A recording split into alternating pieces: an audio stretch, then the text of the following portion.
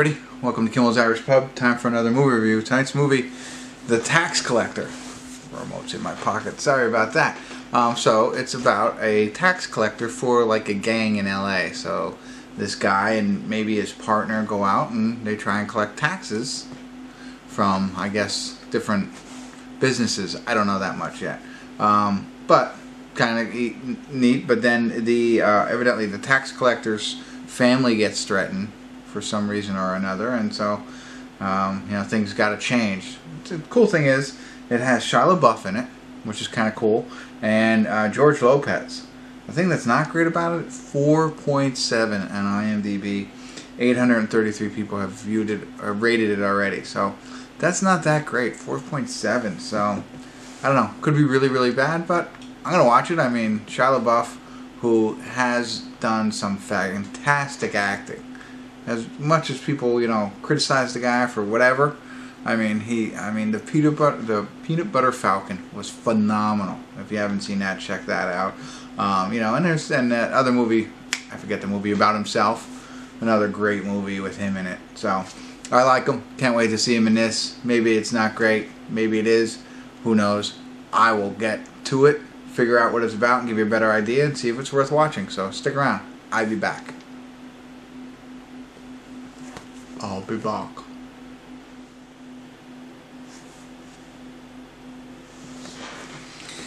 Hey everybody, we're at the credits of The Tax Collector. Sorry, no check-ins tonight. I don't know. I'm just sorry. I could do it all here at the end here. So basically, David, who is our main character, and Creeper, who is Shia LaBeouf, they're like the tax. Well, he's the tax collector.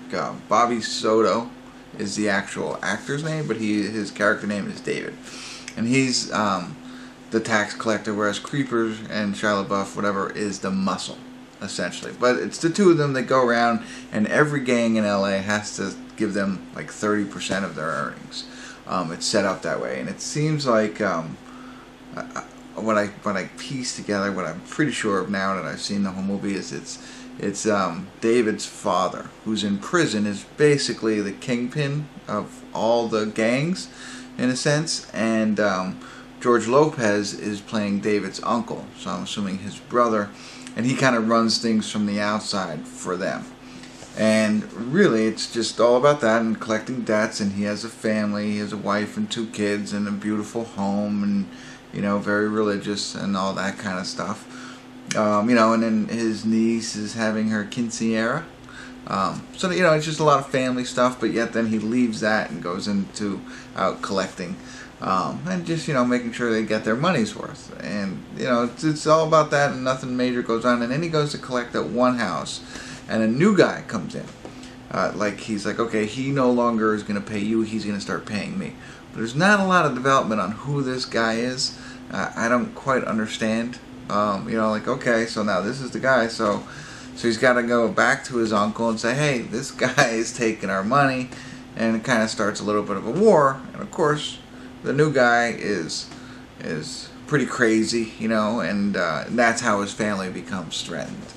And so now it's him against them, that kind of thing. So it's interesting. Again, not a lot of development, I think, enough on the new boss that comes in. From when we meet him going forward, yes, he becomes very scary, but like, what's his backstory? How does he get involved? I don't know. So there's that piece of it. There's but there's a lot of good to the movie. It gets very gruesome, so So it doesn't start off that way. It's regular shootings, not nothing bad. But then it gets into a little bit more gruesome. I'll just leave it at that. There's actually a slow motion gun battle at one point. That's kind of neat. Kind of the other guys, if you've ever seen that, when they're in the bar, kind of reminded me of that. But this was a gun battle. But there's a lot of holes, of course, or whatever. I mean, like, you think about things. How do they run around the city and just kill a bunch of people and never get caught, kind of thing. And that kind of stuff. So. One other piece that I wanted to think about, but I forgot it. It's about lack of development, relationship-wise. I don't know. But that's really it. That's the whole thing.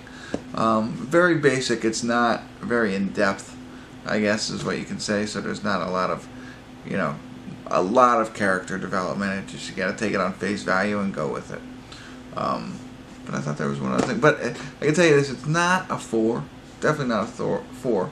I'd probably say it's on the other half of 5. Would I call it a 6? Probably not, but we got to go with whole numbers here. I'd be, 5.5-ish and roll it up to a 6 for us on this one. Like I said, I thought it was interesting, and I like Shia LaBeouf and his character in this. I thought he played a good role in it. Kind of crazy, but yeah, I think maybe the only thing was the lack of development of who the ultimate villain was in the end. Oh, now I remember the other piece of it. Sorry, there is another piece of this. So they're in L.A. and of course there's the Bloods and the Crips, and there is a scene where he helps out one Blood, right? He delivers them back to them, and which is great. It's a nice gesture. But the way they make it kind of seem then is like they're in debt to him for life. Like there's a relationship that's built between our main character David and the Bloods, and mainly the main guy in the Bloods, that we don't get to see. We see a piece of it, but it's not enough for the outcome, if you know what I'm saying. So I like it. I like what they did there. I don't know how realistic all that kind of stuff is of them being friends in a sense or whatever, but they don't develop it enough on screen for me to make it believable. But yet, it's a major portion of the movie, when all's said and done. So, if you've seen it, you probably know exactly what I'm talking about. And maybe you don't believe me or not, or you don't agree with me, I should say, whether you believe me or not. But, so that's what I'm talking about. Mostly, it's a surface movie, not a lot of development. Action, decent plot, I guess, but not told well enough. They either got to cut some things out, because I think the runtime was like an hour and 35 minutes, and that's fine.